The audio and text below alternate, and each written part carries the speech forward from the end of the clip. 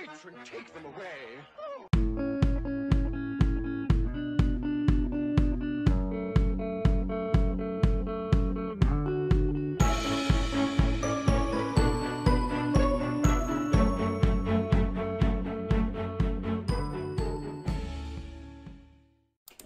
Okay guys, burning a bit of the midnight oil because I want to help the squad out. And what does that mean? It means I'm an idiot. So I'm going to have me coffee, because we all know Scruffy likes his coffee. And I'll tell you what I'm doing. I'm looking at something that I'm really not au fait with, which is Bitcoin. And why? Bitcoin's been introduced into the 5%ers Prop Fund. So I pulled up a small account and I'm going to have a look at it. Now I'm going to scale this right the way down to the lowest denominator, 10 cents a point, because I really don't like Bitcoin and I don't want to get my arse chewed out. But if I can sort of show the process, which going forward next year is probably what I'm going to do. Like I'll just stick a pound a point on so you can see the pip count rather than sort of getting dazzled by big numbers all the time.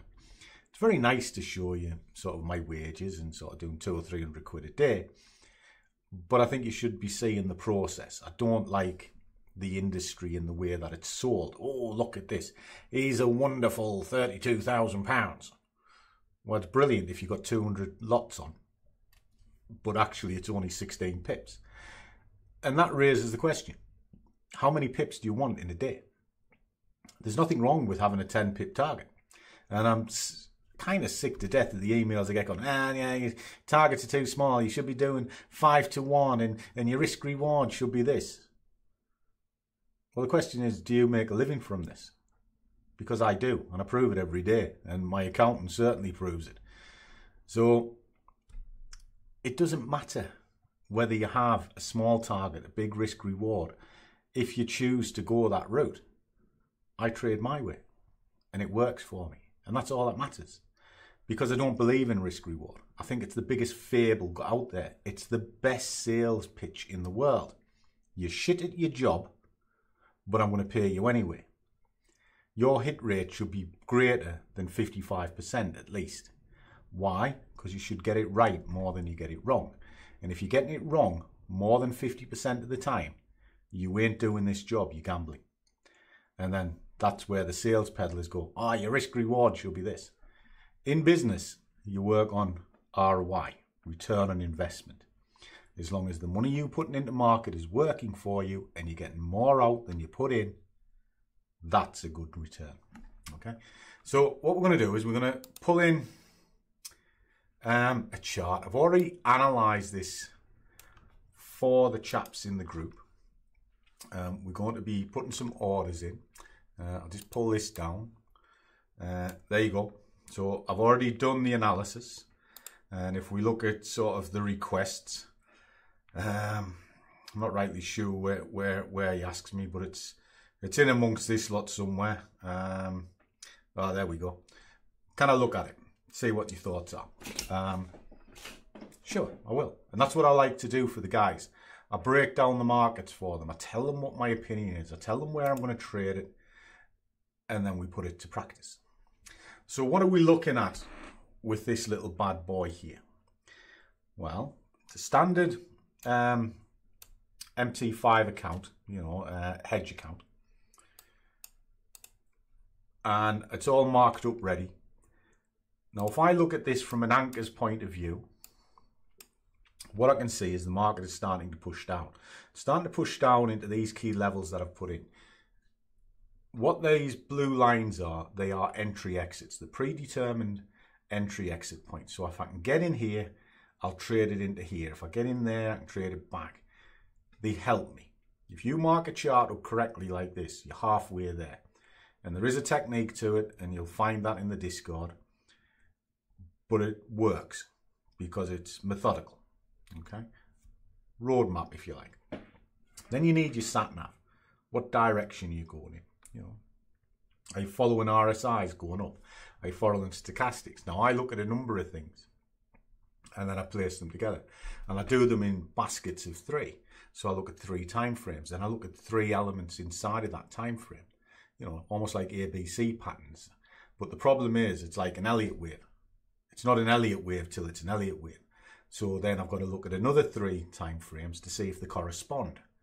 And then another 3 to see if they correspond. So I'm working my way through, and each one of them has 3 anchor points. And what it does is, it gives me the best averages going. Now, because I've got the best averages, I've got the wind in my sails, if you like. I've got my ducks in a row. So, what are we looking at here? Well, if I'm to size down, that's 10 cents. And if I get $1 or $2 out of it, I'm more than happy. So I've just done the equation and it's not good. All right. So if I pull this down, the general bias is all over the place. But I do know the higher bias is to the upper side. But the middle bias, what I work on, in and around the anchor, +1, -1, is haywire. But the low time frames, the scalping time frames, which are essentially your triggers, are also saying it's up. So it's telling me I shouldn't really be trading it, but I promised that I would, so here we are. So what I have to do is apply a little bit of common sense. So what I would do with that point is I'll take it down into 5 minutes and I'll have a look to see what the situation is. Okay. Now, from 5 minutes, I can see there's a strong drive there coming off this. So was that a bounce point? Well, it never quite got there. Okay. So if I'm doing 50p a point, I can go all the way down into this section. Okay. But I need some reason to get into this market. So I'm going to step it back and I'm going to have a look to see what the bigger picture is going. Well, the drive that was behind that move is here. It's this one. Okay. So what I would do is I want to sort of build into where the price is. So I'll look at a fib here. What's this telling me?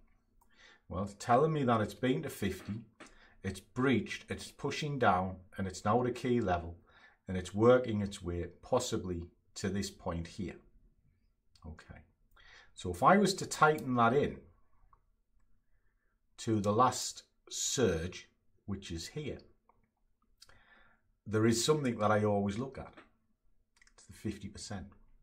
So the 50% is now near this level. So what I'm going to do is I'm going to drop another level here.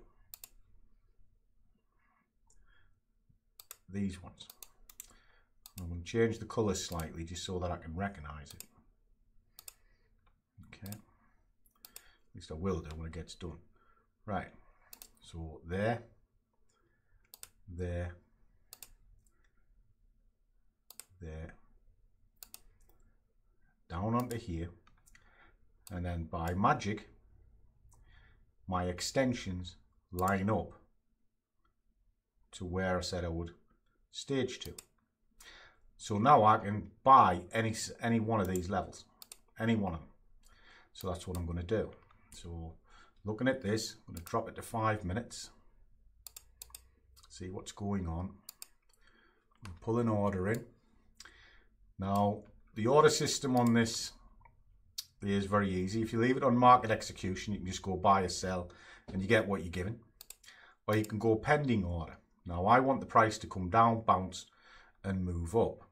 Okay. So what I want to be doing is it's going to be a buy limit. So I want it to come down, buy it and then off to the races. So down over. Just pull it down. I'll just drop a basic thing here just so I can get a profit line in, because I want to be able to move it. 2000. Right, there we go. And then I'll just take that up to, you could even take it up to there, to be honest, onto there. Oh, that's a bugger. It looks like it's off to the races without me. Right, so I'm going to leave that there. So what I can do as well is sandwich this thing. Now, there's a crossing point coming in which is giving me a trigger. 1, 2, 3, 4, 5. So I can put another order here at the top of this, and then I can see which one triggers first. Now this one, if I change that, will be what's called a buy stop order. In other words, the price comes up, picks the order and keeps on going. The limit, it goes the opposite direction to get the order and up. Okay, follow that? So this one, we just need to move the price up. Keep on going. It's got loads and loads and loads of points. Just like so. 2,000 points on there. And then I can just drag it into place. Just like so. And then what I'm going to do, whichever one triggers first, I'll delete the other one. This is saddling the trade. All right. What it means is it's pretty much ready to rock and roll, but I'm not sure which one's going to trigger. So I'll just take the lesser of two evils. In other words, whichever one goes first. Because you saw it shoot up and then it's come down and then it's gone up. Best of both worlds. So that's what I'm going to do. And then I'm going to stage it through these levels that I've just put in. And if it goes beyond that, I'm looking at kind of damage control. I may have to buy my way out of trouble, kill the trade, whatever. So let me play it out.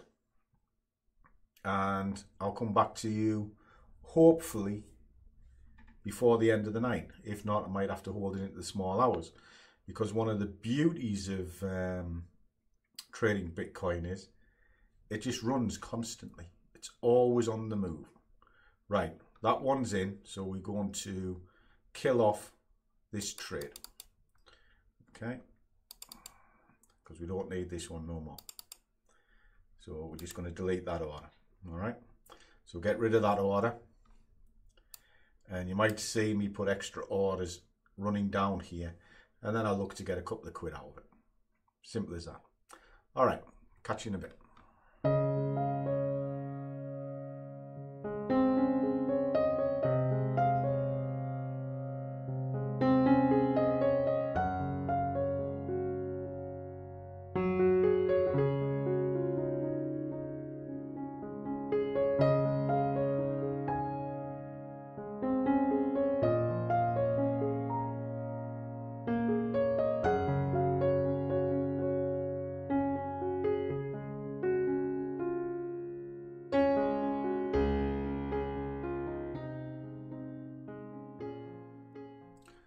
Okay, Steph, so that was for you, my little milk tray friend. And if you pull that up, there you go, 2 quid. So that's like 20 pips, if you want to look at it that way. It's a little account, did it on purpose just to show you what the process is, rather than on the money side of it. But as you can see, it respected exactly where I drew them in. It didn't come onto my sort of extra trade, and off to the races it went. So, what's the moral of the story here? Well, it's quite possibly a chart is a chart. Now, as I said at the start of this, I'm not a big fan of cryptocurrencies. I find it a bit like the Wild West. I certainly don't like all of these new, oh, this is the new token, this is the new coin, because to me they're just penny stocks. And you've got no idea whether they're going to go up, down, sideways, nothing. They are purely a punt. Now, if you get them cheap and you just buy it to hold, I'll go with that. But if you're going to trade it, it's a different kettle of fish. You need something with a bit of gusto in it, a bit of momentum behind it. And Bitcoin, Ethereum, as that's being put into the 5%ers, can give you that. Because they've been around for a while now, which means there's a half decent amount of data in them. And if there's a massive amount of data in them, you can start to read the chart. And that's exactly what I've done here. Did it for the guys, told them exactly what I was after. And I wanted maybe 15, 20 pips out of it. Well, it's about 10p a pip. 2 quid. Did my job. I'm more than happy. And it's late at night. So it's 9 o'clock now. So it's kind of showing you can trade this time of night after work with an asset that's moving. Now you can drop this into other assets because there are other assets that move. Like the US 100, for argument's sake, is pretty good from 7 o'clock through to 9. So you can trade after work if you so wish. So there you go. Very quick one, off the cuff. What I do in the squad is, if I ever say anything, I do back it up. And I'll tell them what I'm doing before I go to market. So I am constantly held to account, if you want to call it that way. And I'd be very grateful if the guys in the squad drop some comments below this and kind of put a little bit of testament to that. And then it maybe shuts a few people up that constantly pull it apart going, it's only 10 pips. It's 10 pips more than I had. Do it every day. Little steps. And suddenly you'll find those little steps don't half add up at the end of the week. Just a thought. And talking of thoughts, do hit your comments. I answer every single one personally, as I do any message that comes to me. So as always, guys, trade well, keep your risk managed, but above all, do what you love, and the money will follow. See you all in the next one.